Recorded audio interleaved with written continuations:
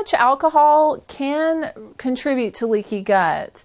It can basically damage the cells in the gut lining, and the gut lining is like this strong barrier. It's like a garden hose, and it should be strong, but alcohol can damage all the cells lining the gut and kind of open them up. So now anything can kind of come through, even though it shouldn't.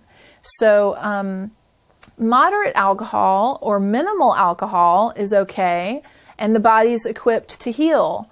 But too much alcohol is potentially a problem and could hold you back from healing leaky gut.